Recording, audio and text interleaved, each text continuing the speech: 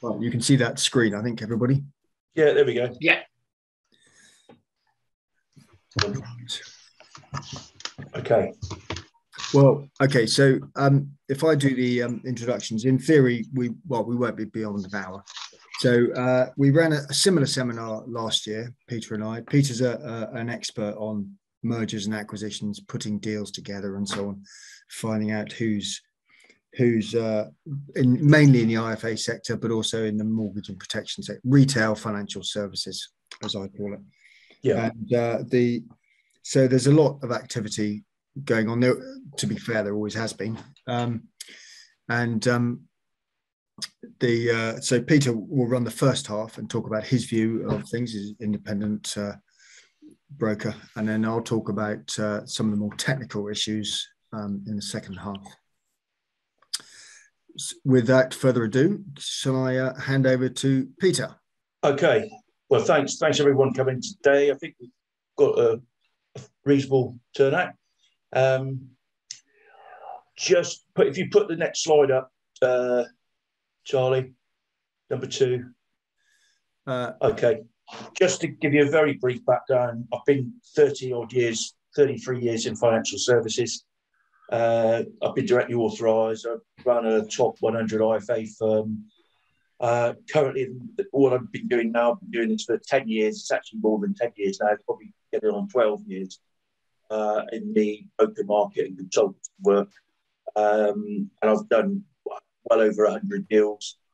As every year goes by, more done.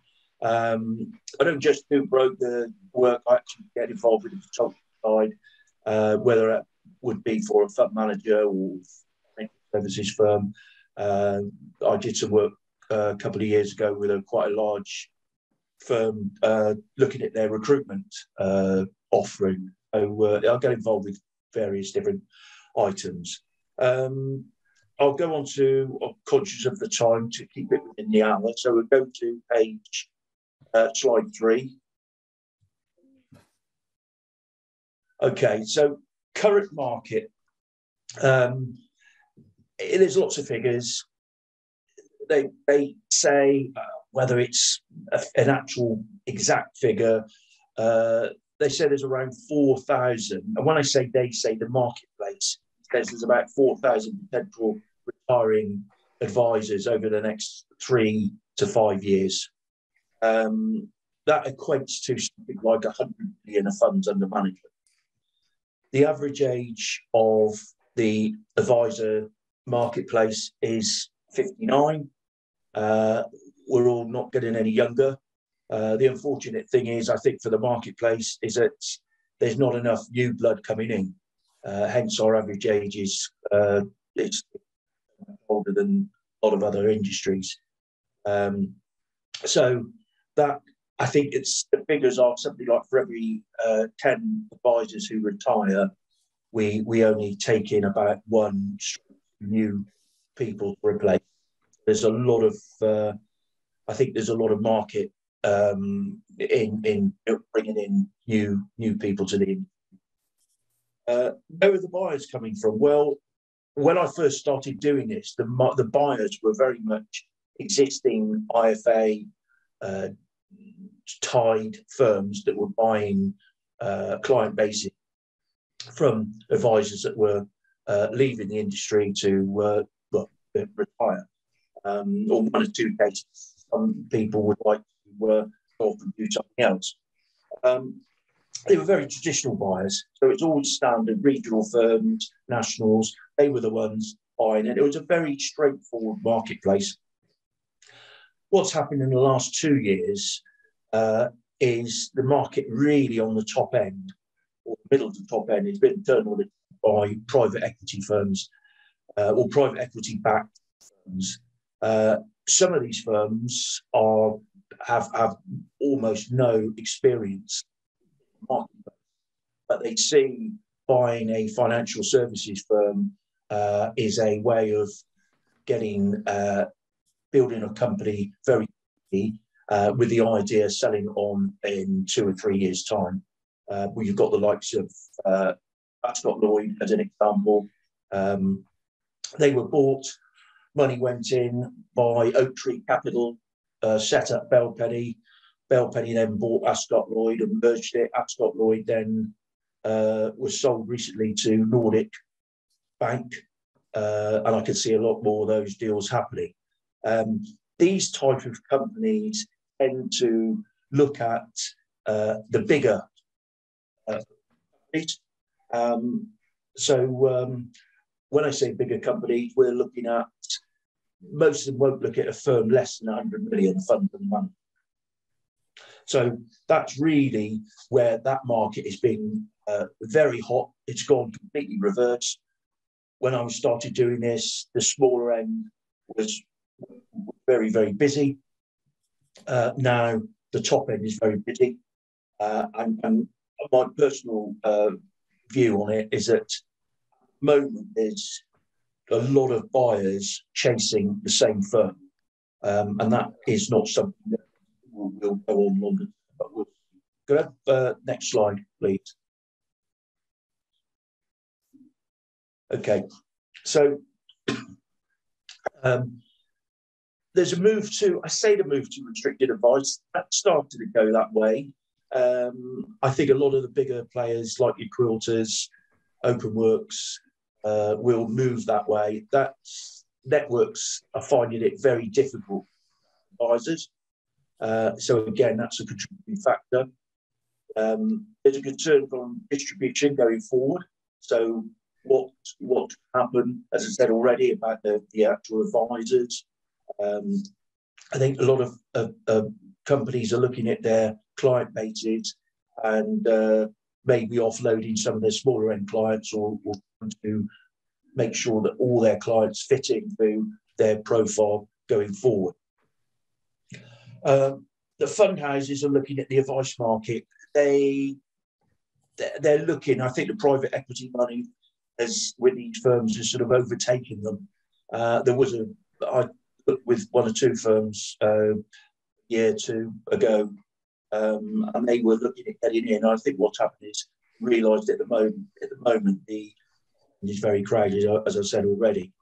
There's a lot more interest at the top end.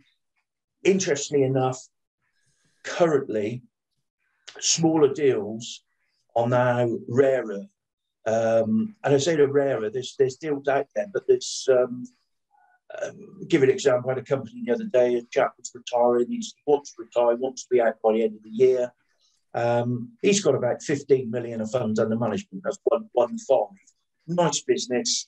A few years ago, 2-3 years ago, I would have had probably a queue of buyers wanting to buy that business. Now, it's more of a struggle. Whether that be geography or just people are saying the cost of transition, actually not just the buying the business, but also getting the clients across to the company's setup, which I'll talk about in a minute more. Go slide 5, Charlie. Can I ask you a question before we go to slide 5? Yeah, sure. So if it's the cost of transition, which is a barrier, and the barriers seem to be, or the difficulties seem to be in the smaller companies, is that an indication that really what they want is the whole company, the share capital, the trading asset, everything to stay in place? We'll just buy the shares, please. Thank you very much.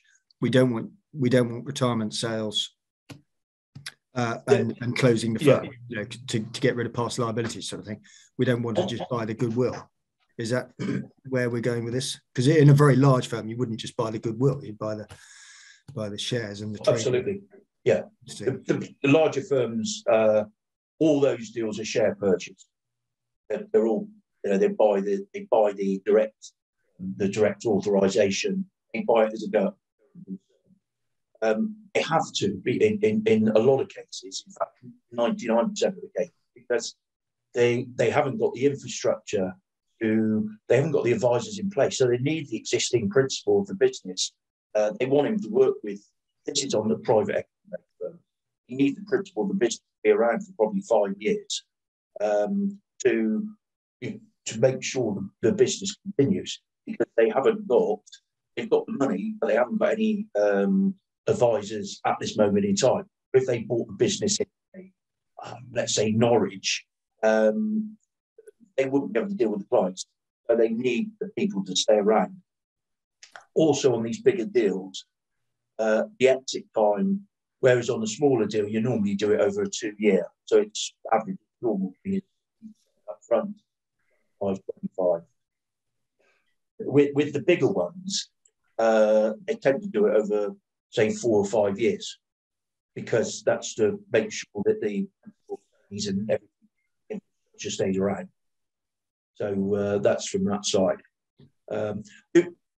We'll go on to the next slide. We'll talk about valuing your business. Yeah, I mean, key things, obviously, you've got your funds under management. Going back to the smaller businesses, one of the problems I get, and it's even now, today, which I find sometimes quite interesting, is that there's a lot of advisors out there who I spoke to a chap literally last week, and I said, "What's your back office system?" And he said, "I haven't got one." He said, "It's filing cabinets." I mean, in this day and age, if you were a prospective buyer, you'd walk into his office, look at filing cabinets or however many he had, and you've got to go through that to work out what his business is, what you're going to pay for his business. Or do you go down the road with somebody who's actually got a back office system with all the clients on it, and they can see exactly what they've got. But it is, yeah, I mean, it's interesting. I've got one at the moment, quite a substantial business, and the buyer wants to know the client holdings, and their guy is saying, "Well, it's I can't give you that. Go through, etc." It's quite a reasonable size company as well, and I would have thought you need to have those sort of things to value. Make it as transparent as possible. So if you've got 25 million of funds under management with your clients, then if somebody comes along, you need to actually be able to show that to a prospective buyer. So funds under management, what the yield is. Everybody thinks consolidators or acquirers are going to put it up to 1%.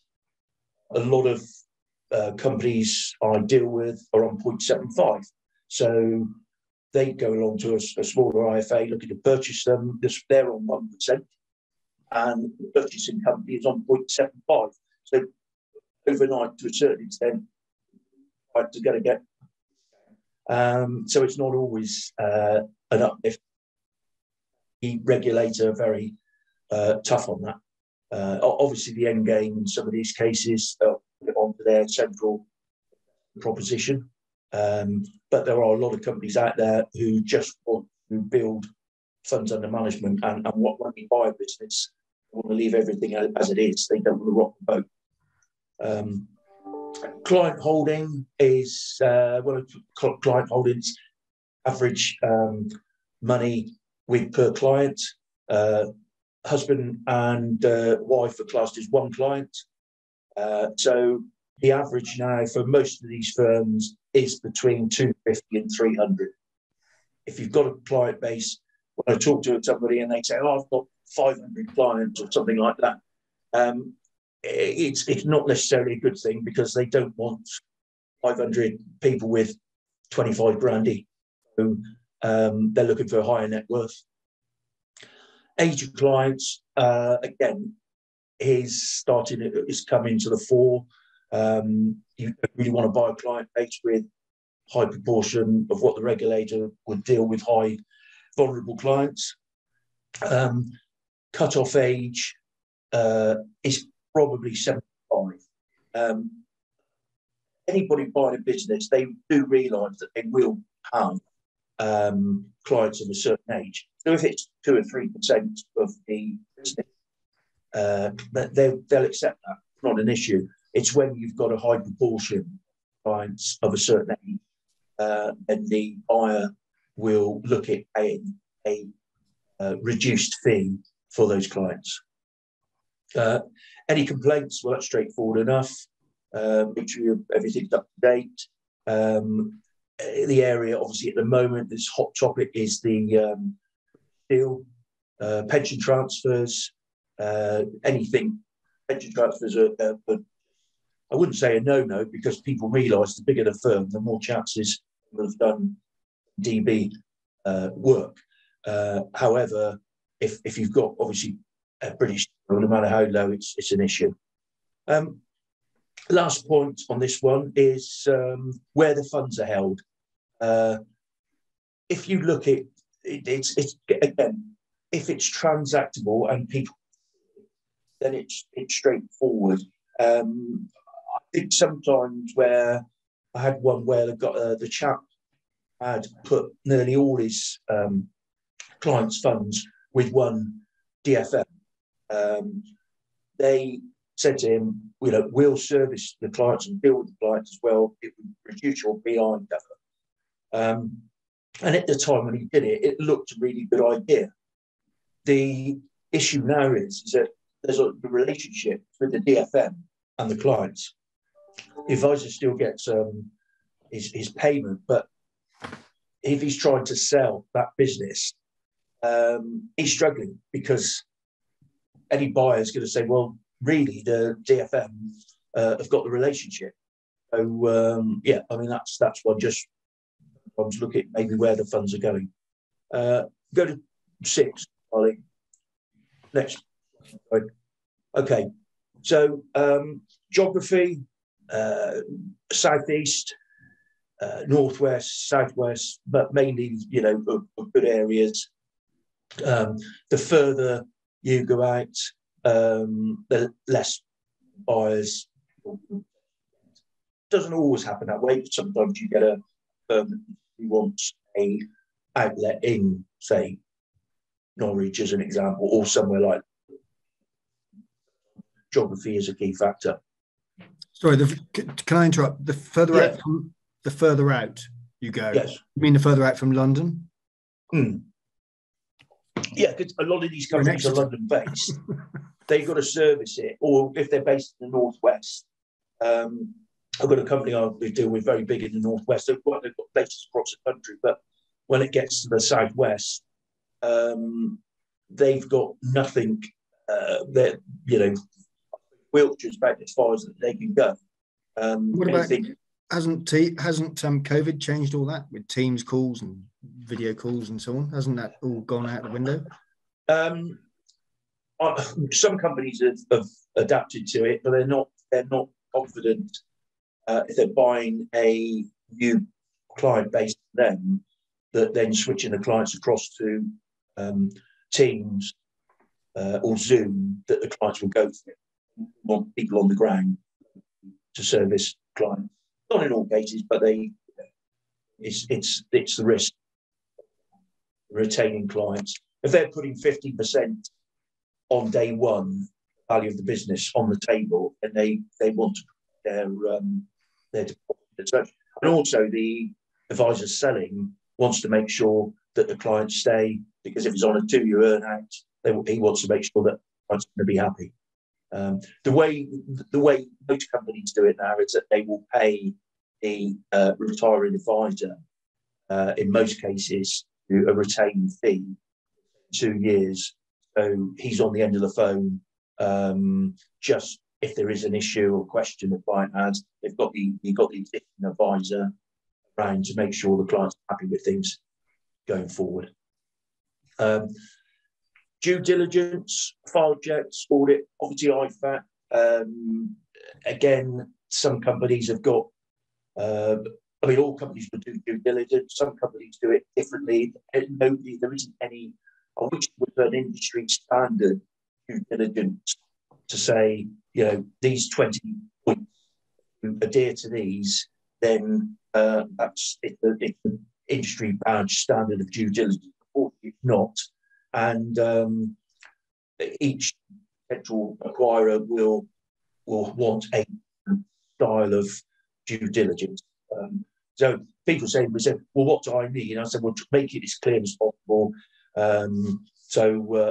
Make it clean as possible. and transparent, and make sure the things like your PI report for your PI is all up to date. Any report up to date, complaints procedures, etc. Valuation is on the smaller end of the scale. The value of the business is based on recurring income. So the average in the marketplace at this moment is, well, it starts with a 3, and I think probably most businesses are between 3.5, some are slightly more. If anybody offers you substantially more than that, then there's probably going to be a lot of caveats around that. And the risk is yours, not the buyer's. I always think with these deals, if it's a joint risk, both the seller and the buyer are going to make sure it works. If I come along to you and say, right, I'll give you, 4 times or 5 times your recurring income, but I'm not going to put any money on the table on day one. I want you to transfer your clients into my central investment proposition, and then after 6 months, I'll pay you the ones you've got across. Well, then to me, the risk is all with the seller, not with the not with the buyer, because he will only pay what he gets. Whereas if the buyer puts 50% on the table on day one, he's got to make sure it works.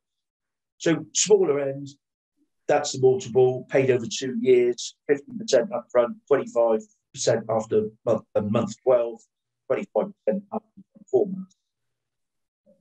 On the bigger deals, I would say normally around 100 million plus. I know some firms will look at funds down to sort of 50, 60 million. They do them on an EBITDA basis. The multiplier is bigger, so it tends to go to 6 or 7 times. However, that's based on the profit, not the recurring income. In a lot of cases, that figure actually equates to the 3 to 4 times recurring income. So it don't sound bigger. Somebody out there going, we'll give you 7 times. It's 7 times the profit, not recurring. Okay. So I've put on there anything above the norm tends to have caveats. It's worth getting a second opinion. Not always. Sometimes somebody comes along, it's worth just, I always think, checking what the marketplace will pay for your business. It only takes a phone call. We'll go on to the next one. 7. Okay. So this is all about things. I also will make sure your clients know the situation. Well, obviously, you're going to tell them you're going to be retiring.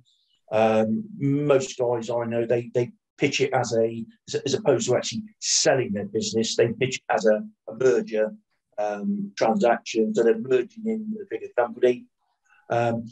Also, positioning it. So a lot of advisors, printers, the best way of pitching with the client is to say, I'm retiring over the next year. I'm going to be around, help you merge in with a new company, and they're going to be offer the same existing service plus X, Y, and Z on what I can offer. So it's, if you can do it as an upsell, the clients will be happy. The actual figures on retaining clients after these deals is something like 98.7%. So it's almost 99%. One of the concerns, people say, well, what about my clients? Are they going to, I'm not too sure, will they be happy?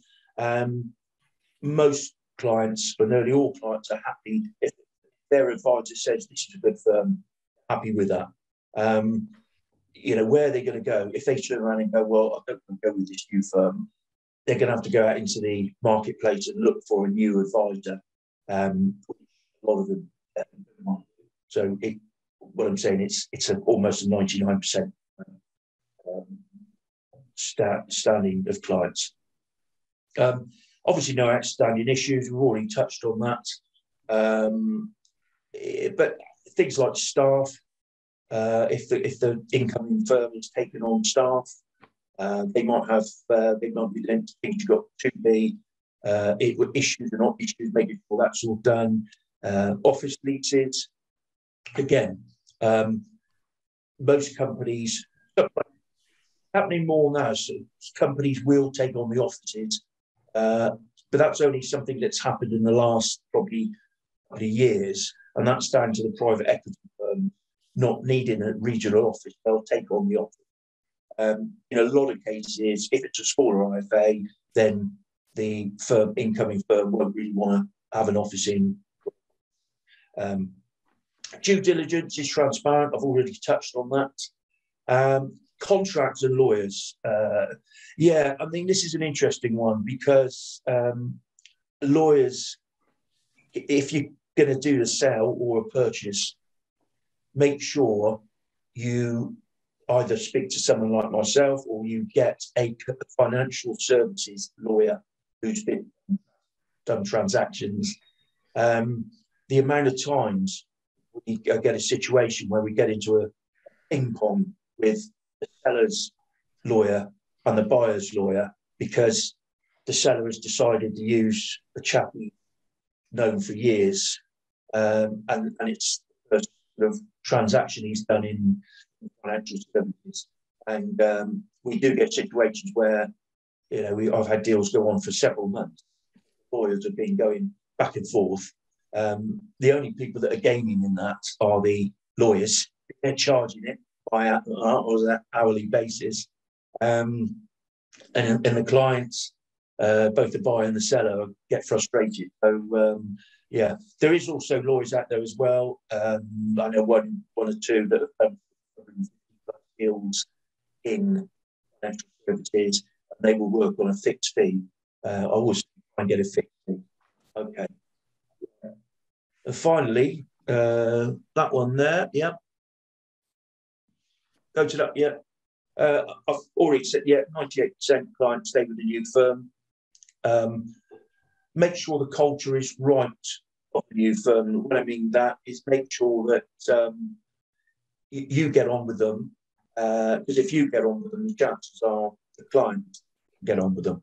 And if there are, when we do these deals, I will say to the seller, if you've got any awkward questions, I'll ask them, because what you don't do is obviously you want a good working relationship going forward with the incoming party. And if you have got one or two awkward questions, just I'll say, well, I'll ask them on and the animosity out if there is any. Let the new firm work with you and give them your full support. You're going to get paid money up front. You're going to get paid at the end of year one and year two. So it's a working together. It's a key factor for your clients and yourself going forward. Charlie, next one. And I think the final slide is enjoy retirement. That's the main thing. Yeah, although I have got people recently in the last the youngest sale I did, the advisor was 36. So it's not always, people think that you've got to be of an age. He had been in financial services since he was mid-20s. He's done over 10 years. He was 36 and he felt that in financial services, he would have to stick it for the rest of his working career, and he fancied going off and I think something like making organic hand creams or something like that, completely opposite. But yeah, that was that one. So thanks for listening, and I'll put you across. I think Charlie's now coming in with his. Yeah. Can I ask a couple of questions, Peter? Yeah, sure. So can I just play back to you what the takeaways that I've got, which is slightly surprising. It's certainly going back a few years. All the talk in the town was for fund managers to get, and insurance companies, if it's general insurance and so on, to get a route to market. So the wholesalers to get a route to market. Yeah. And particularly fund managers, if you can get a small IFA producing with 10 IFAs doing 3 million a year, you're going to get a new business.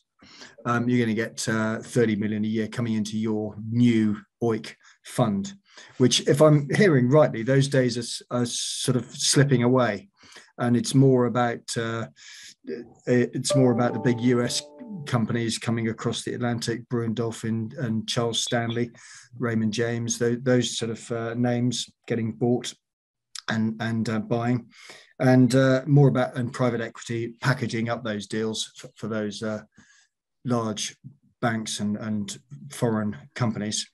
And is that how you see it? Yeah, absolutely. I mean, at the moment, there's a lot of American money that's come in with private firms. My feeling with it at the moment is there's probably around 25 private equity-backed firms out there.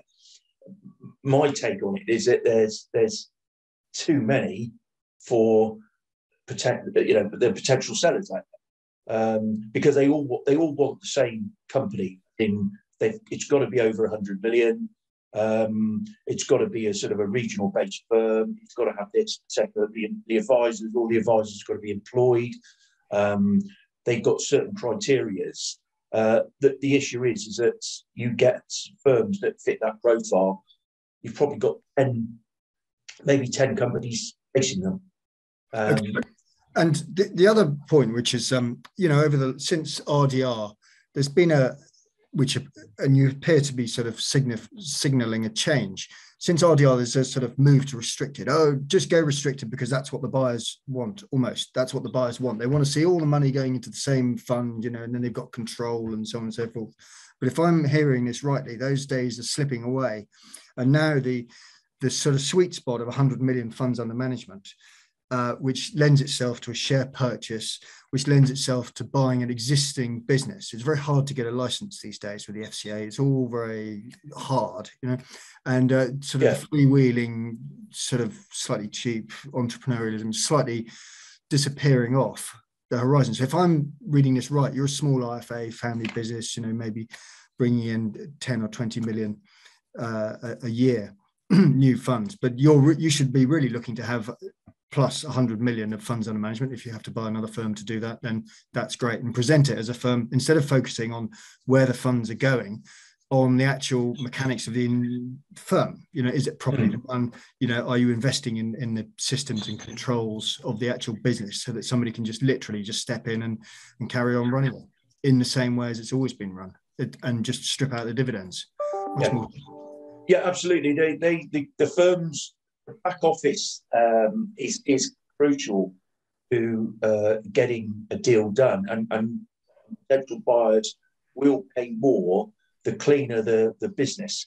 So the tidier the business, the more money you're going to get for it. I know it's probably obvious, but I mean, they want to be able to plug in their back office system to your back office system, so they can look at everything and for due diligence and that. Yeah, well, I know it might sound obvious, but going back 3 or 4 years ago, I can think of at least one deal which went through for a very large amount of money, but it's just transfer the goodwill and liquidate the company, and actually, who gives a damn about the systems and controls, and and somebody is slightly lucky really, but walks off with an awful lot of money, and he never really invested in a business. All he's done is make sure that all the funds end up with Standard Life, or I think it was Standard Life in that case, which is so that's a big change. If I'm no, I mean the thing is with the private equity backed companies, they will buy the business, they will buy the shares, they don't want to close down. Yeah, well, they want to do the due diligence then. They want to do the due diligence, and that's why their due diligence is so intense.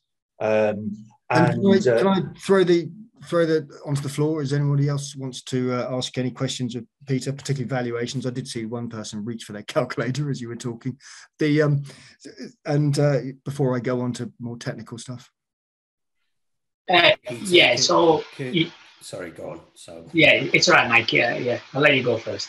Okay, it's just a question pertaining to a view on exactly, I think, what Charlie was talking about there.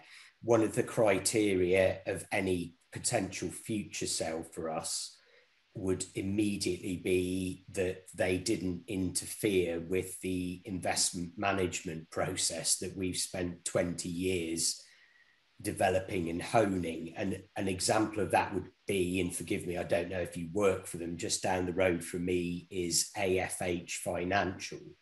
And the prospect of clients of mine staying around when a company just potentially buys a company and then flips something a bit like SJP into its own internal funds is just completely unpalatable. And I don't know if you have a view on that, because we're not in the point of considering selling at the moment, but it is an overarching consideration, because I could probably think of 50% of my clients who would just walk out the door straight away if we did that. Yeah, absolutely agree. I've never done any work with FH. So there are some, you're probably going to say, you would say that anyway, but I mean, I've got to believe in the buyer to work with them, and I've got to feel comfortable working with them. Because what I don't want to do is the sellers phone me up, 3 months after the deal's been done and saying, what have you got me into? So there are some acquiring businesses, obviously the usual suspect to me, SGP. I work with them because they've just got a bad reputation from a client basis. I know if you talk to SJP clients, they love them, but it's no, I think most companies now realise that they're putting a lot of money into buying a business. They can't afford to, or as I say, move the furniture around. So the idea of just selling people on day one, the regulator doesn't like it, and also the actual company, most companies now just want to leave. If it's a profitable business, why move it? Why change? Salvo had a question. Yeah, happy to. Yeah, we communicated over the emails. So how do you value my firm? So 800 clients, 500k turnover, all protections, 10 advisors, all employed. What is it worth? Yeah, it's okay. So what you've got, Salvo, obviously you've got a protection. I was going to give you a call. I've got a meeting with somebody next week who are interested. They are in the same marketplace as yourself. So the valuation on it's a difficult one to a certain extent, because it's not like funds where you've got it ongoing. However, on I would say a protection type business, you're probably looking at a multiple of somewhere around 1 to 1.5 times, something like that. Terry, you had a question. Net. Sorry. Yeah, we can't do. We don't want to do it. They look at turnover, look at the client base, and then put a valuation on it. It's not an actual. It's down to what somebody wants to pay for it, and if they want to, they're looking to expand. You might get a bigger price than someone else if you pitched it to a lot of clients.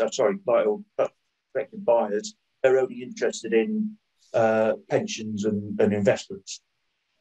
But yeah, as I said, if you go to the marketplace, we can see. I'll talk to you next week, someone. Yeah, thanks, Charlie. Thank you.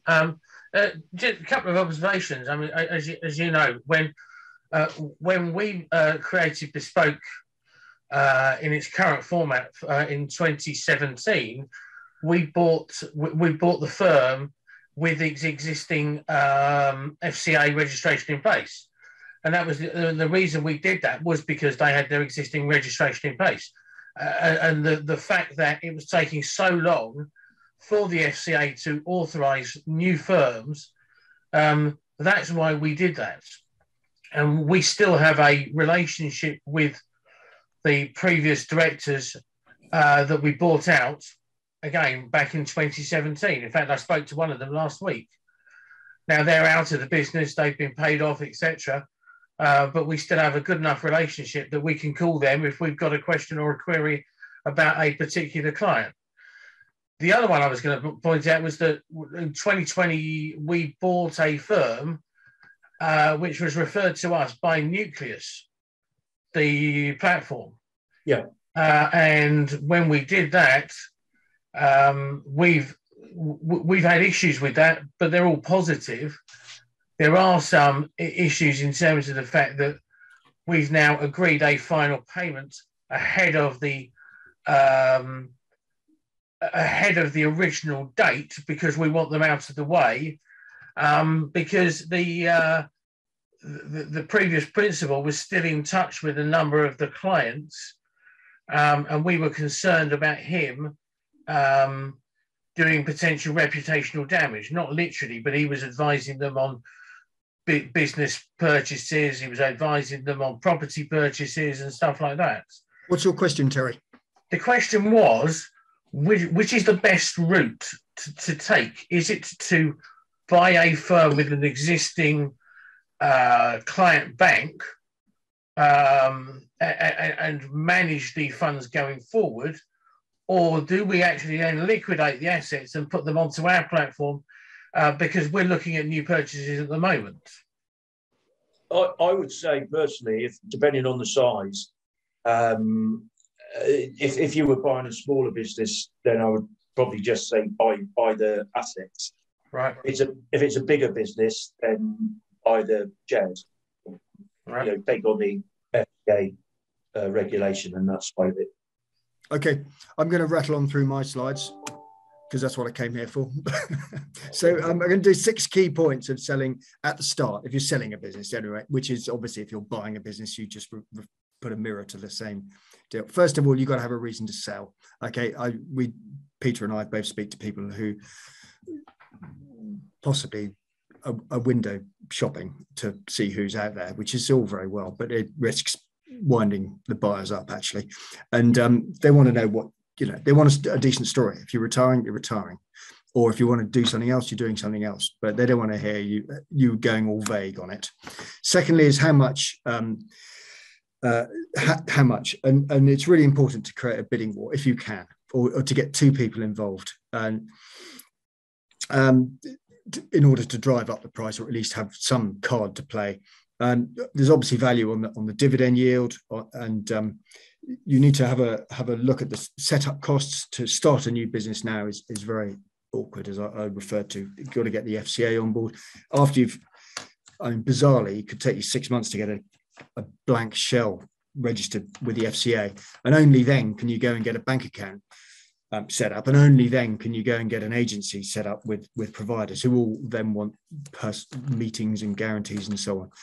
So it's considerably more difficult than it was a year ago, and in multiple backwards, going back 20 years when you put an application in, somebody phoned you up and said what they thought of it, and 3 months later you've got a license or not. So, and keep an eye on what others are paying, the same thing, and the value of the future cash flow for the other business. How is it paid? Also, you need to have a think really before you pick up the phone, so to speak, as to whether you want shares or cash. And it's all very well, everybody says, "Oh, just take the cash," but actually the shares can work out extremely well. And you need to have a think. Everybody wants cash up front, but you're getting a discount for cash up front. And if you take shares over a long term, you're going to get a significantly higher premium. Think about the timing. Think about liability caps. Think about when you're going to get paid. And remember that if you're employing people in your business, they are highly likely to be the key buyers. So just keep them in mind.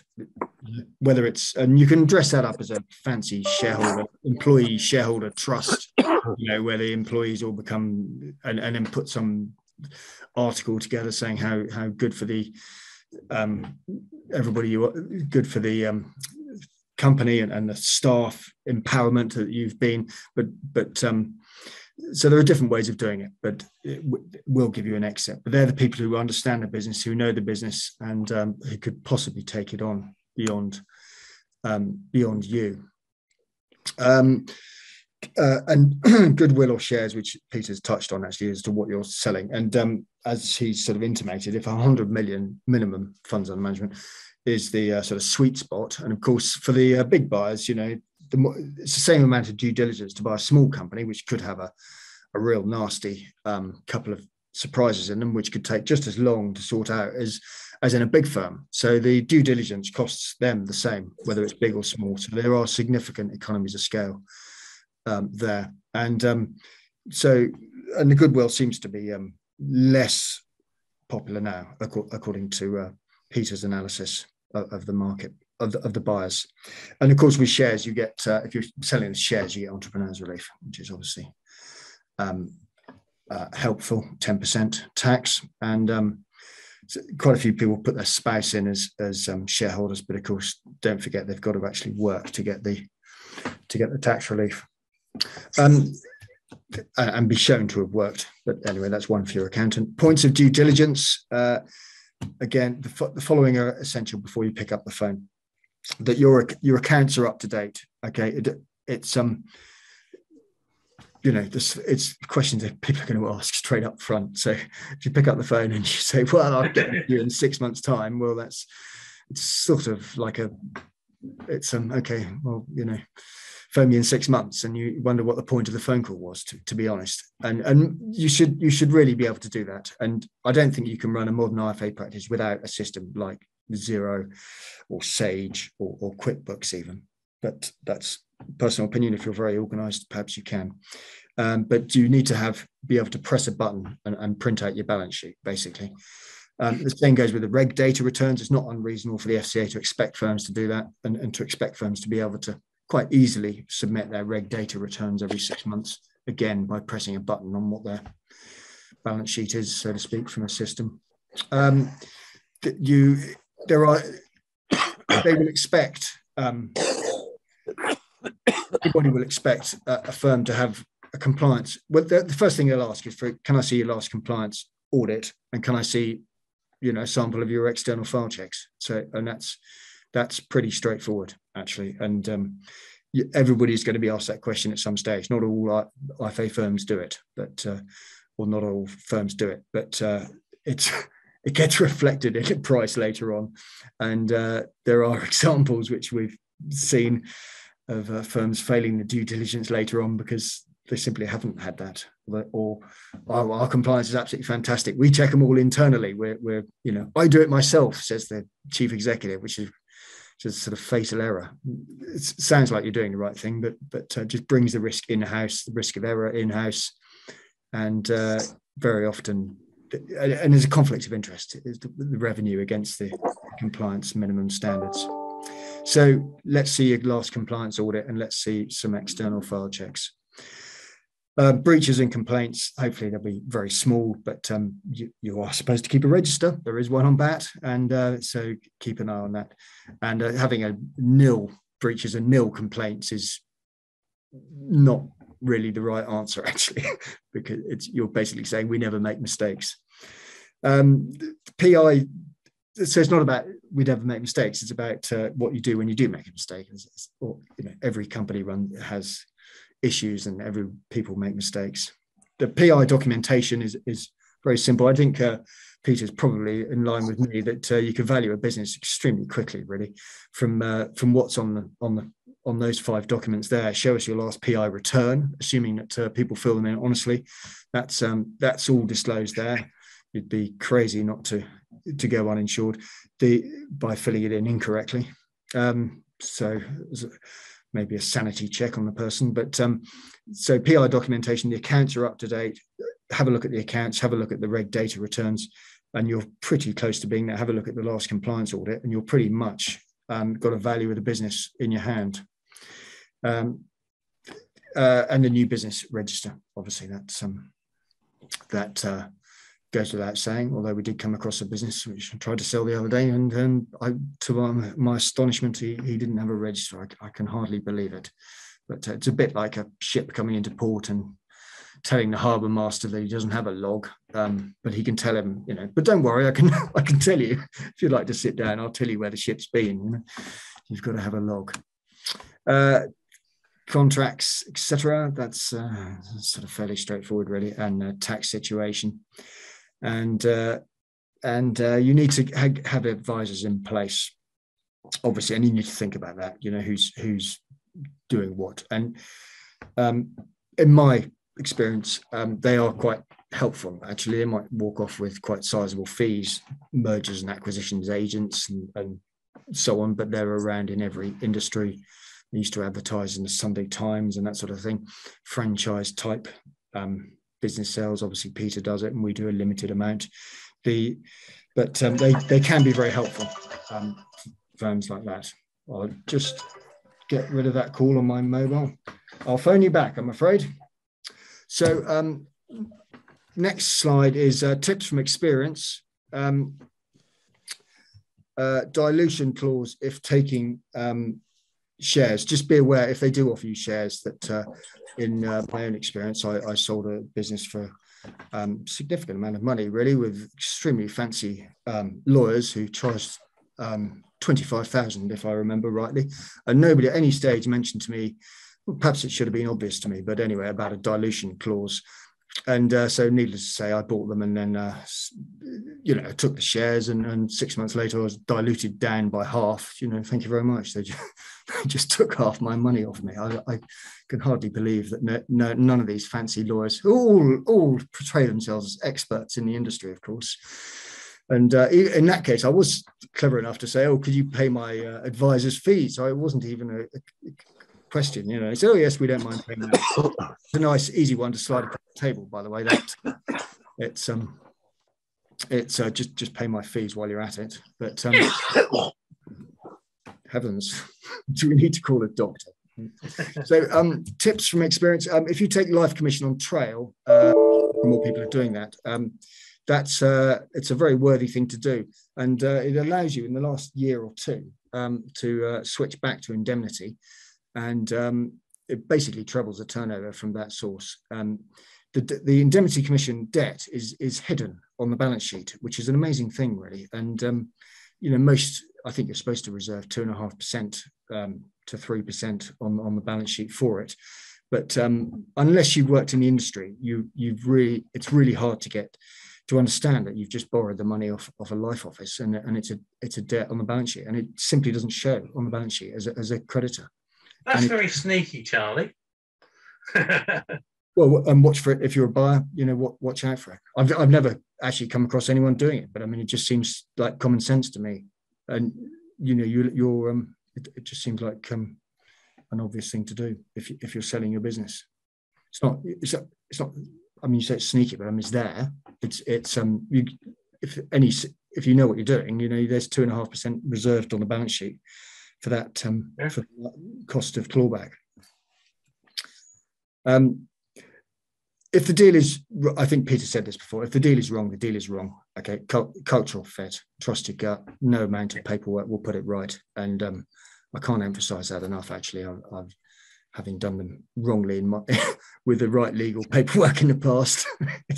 That was a waste of time. So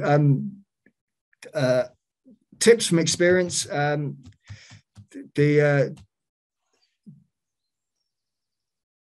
If the deal is wrong, the deal is wrong. Okay, so the next one is hidden assets. There's always hidden assets in a business purchase. In my experience, they're always there, which is quite interesting. For instance, renewal commission, obviously a lot of firms, particularly in the old days, it probably happens less now, but directors put their bonuses annually into a pension scheme, 10, 20, 50,000 pound contributions in the old days. And it's rarely recognised properly by the IFAs. As basically as renewal commission, because in the IFA's eyes, maybe it's not in the bag, but every year. But if you line up the directors, they say, "Oh yes, of course, I always make a one-off contribution," that type of thing. Heads of terms. It's important to get to a heads of terms, and very quickly, actually, if you want to be a buyer or a seller, and so it's helpful to link it to some intangible like. Level of annual rather than a fixed number, so level of annual income over the last 6 months type thing, but do watch out or use it to your advantage. Heads of terms can be legally enforceable if you withdraw from them. So hold on 1 second. Share purchase agreements, warranties, indemnities, earnouts, and tax. That's those are the key items. Do your due diligence if you're buying or if you're selling. That's it. Once they've been through all that and they get to a share purchase agreement, and you've sold it, that's it. So unless you found it out before you sign, it's your that's the end of that. Right. With that, I've come to it's 10:55, so there's a few minutes left for questions if you've got any questions based on to follow. Yeah, I've got a question or two actually. In terms of the business with a value below 100 million under management, what is the prospect of sales in that respect? Where would buyers come from in that respect? And then the second question is, if you are managing funds for clients, pensions and that, is it more attractive to a buyer to have bespoke portfolios for your clients, or more of a standard sort of model portfolio type thing provided by a platform or somebody like that? Yeah, just to add with the portfolio standard, the more that it's in a standard, say, platform, the more interest you will get. If it's too, I would say, if it's too sort of intricate, then the buyer would look at it and think, well, you know, we don't use that platform, we don't use that that investment procedure. So that doesn't fit what we do, as opposed to if it's on a sort of platform, usual sort of big name platform, then buyers will look at that and say, okay, we can see that. That's fine. The buyers going on for some 100 million businesses, there are national buyers out there for that marketplace that they want to bolt on. So they get somebody. I know they've got an office, let's say Bristol. They've got a regional office in Bristol, and they want to bolt on more funds to that. So they would look at, say, you know, businesses a lot less than 100 million to bolt on their regional offices. They're out there. There is also a lot of the sort of buyers I like. Not that they're any different to the nationals, but I do like dealing with the sort of what we would call the larger regional firms, because they sort of cover the southwest, or they cover the southeast, or they cover the sort of Dorset, Wiltshire region, or whatever. They're a lot easier to deal with for the smaller buyers, because they can personalise the deal, whereas the larger nationals have got a template, and if you don't fit that template, then you've got to fit in with them, as opposed to they sort of move, in with you, if that makes sense. So the regional firms I like dealing with, because they can structure a deal that fits in with with yourself and your clients, and they've got more flexibility, because you're dealing with the main man as opposed to dealing with an acquisitions sector of a national. Cool, thank you. Okay. 2 minutes to go. If there's any more questions, fire them out now. Otherwise, we might draw this to a close. Super. Thank you very much indeed, Peter, and for everybody for attending. And have a good day. Have a good weekend, and we'll see you next week. Charlie, could you stay on the line for a moment? By all means. Thank you very much. Thank you.